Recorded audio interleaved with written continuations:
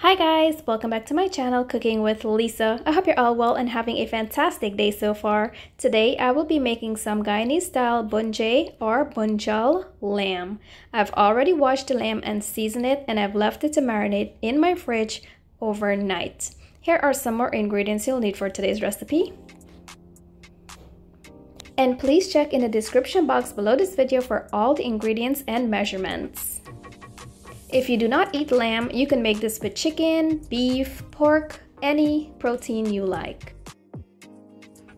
The first thing I'm going to do is burn out all that rank water from this meat. So in my pot, I've added some oil, and I'm just going to let this meat cook in there, and it's going to release its own natural juices, and then I'm just going to let that juice evaporate before I continue with the cooking process.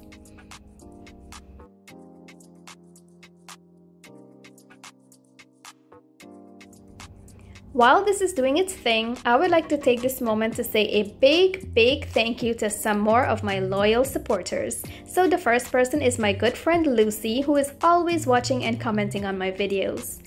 Also my brother here. Thank you guys so much for your wonderful support towards my channel. I am so blessed to have you guys in my life.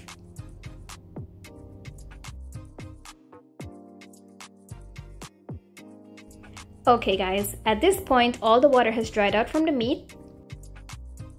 So I'm going to remove it, and next step is that I'm going to fry some onions.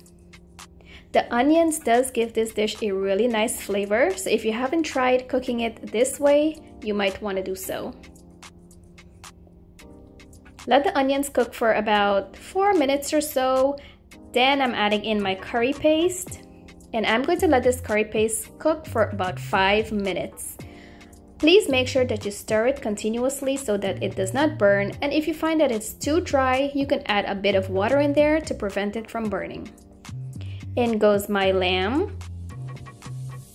I'm going to let this now cook for about 10 minutes with the seasonings.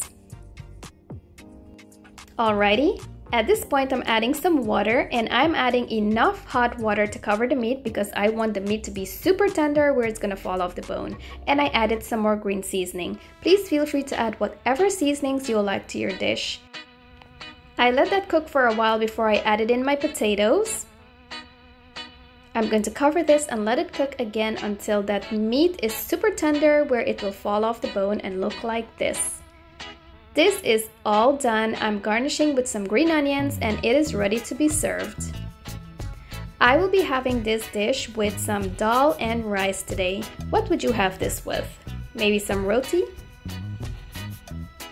That is all for today's video. Thank you so much for watching it. I hope you will give this recipe a try soon, and if you do, please leave a comment for me below this video so that I know how it turns out for you. And thank you guys for trying my recipes and telling me how they turn out. I appreciate you taking the time to do so. Have a great day. Remember that Jesus loves you, and may God bless you. Bye!